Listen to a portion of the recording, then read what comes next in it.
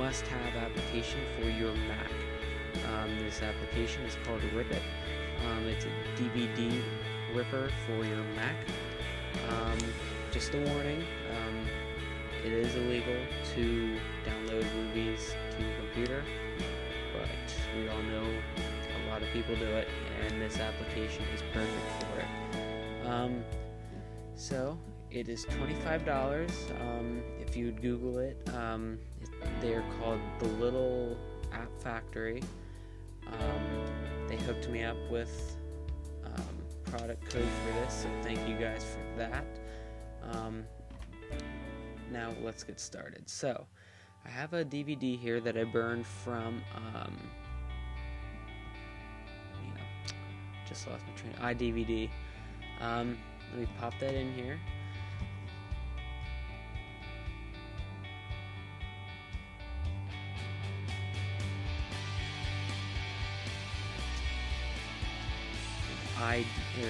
DVD player would probably pop up here, so I'm just going to make sure to close that.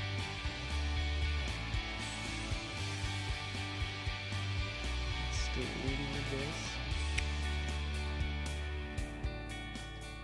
Okay, so there, iDVD is opening up. Okay.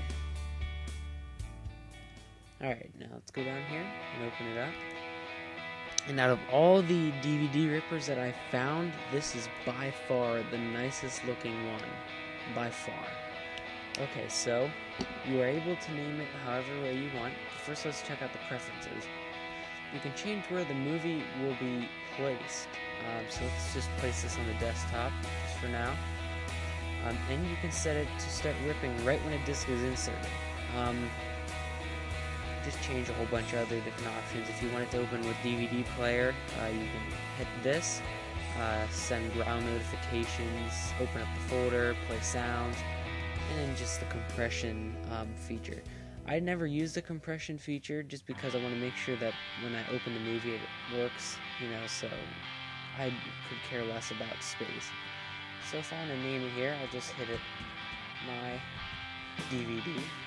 And you see it's only 0.1 gigabytes big, 10 megs. So hit rip.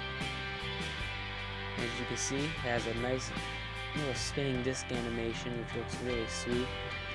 There it's showing 15% done.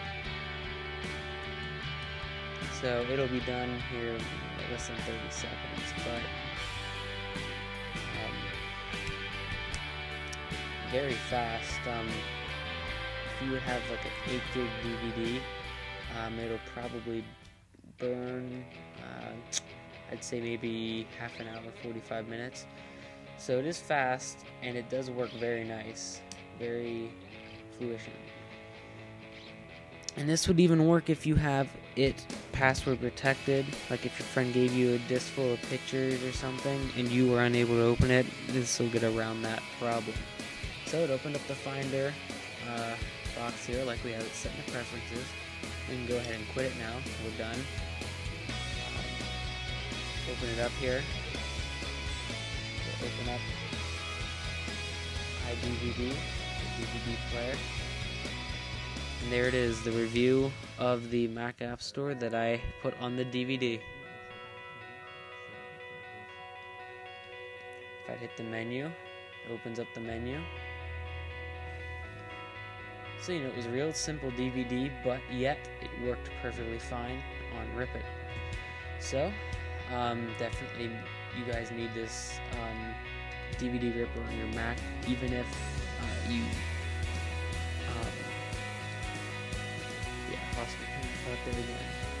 you definitely need it on your Mac. It is by far the nicest DVD ripper that I found for the Mac platform.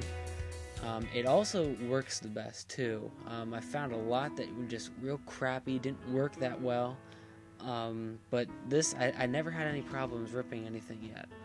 It always worked fine. Like I said, it's $25 from the Little App Factory's website. Check out their other applications too. They have a whole bunch of other cool apps on there.